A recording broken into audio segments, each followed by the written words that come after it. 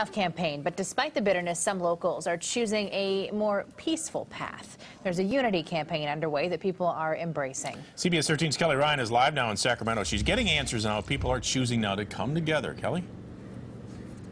There is a new campaign. It's across the country and here in Sacramento, where people are doing their part to bring the community together.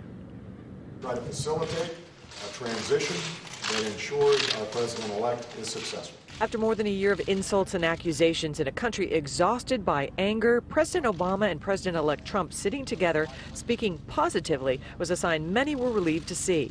While fear and anxiety linger, there is a movement countrywide to bridge the divide. I know a lot of people were concerned about the election results. Manushi Weerasinghe is kicking off her own post-election campaign in Sacramento, hoping to let others know they're not alone in feeling a post-election hangover. And I felt like the Free Hugs campaign was the best way to show that. For several hours last night, she and others whom she connected with through her Free Hugs Sacramento Facebook page administered kindness and, yes, actual hugs. There's a lot of division right now, so I think something positive to bring us together where we're not, placing blame on anybody. The faith community is also working to counter negative feelings and challenges faced in this election. And it feels like that we are losing our civility and our ability to be with people who share different views. Like many others who will speak to congregations and members, Reverend Dr. Brian Baker will focus his sermon Sunday on post-election emotions. Before you can say it's going to be okay,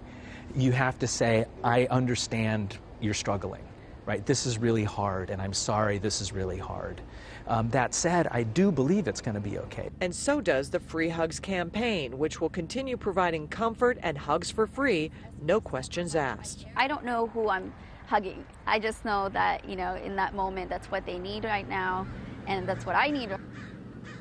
And there are a number of organizations that have events this weekend in that theme. There is the Beyond the Ballot gathering at the Unity Center of Davis. There's a Trinity Church that we spoke with there. They're going to have a gathering Saturday night for people of all faiths. There is a pantsuit peace vigil at the Capitol, and also the Free Hugs campaign. They say they will be out in force this weekend for anyone that needs a little extra attention. Well, those are encouraging signs, but we have to be reminded of what we saw last night with those protests all across this country. I mean, feelings are still very raw out there, so let's hope we can come together. Thank you.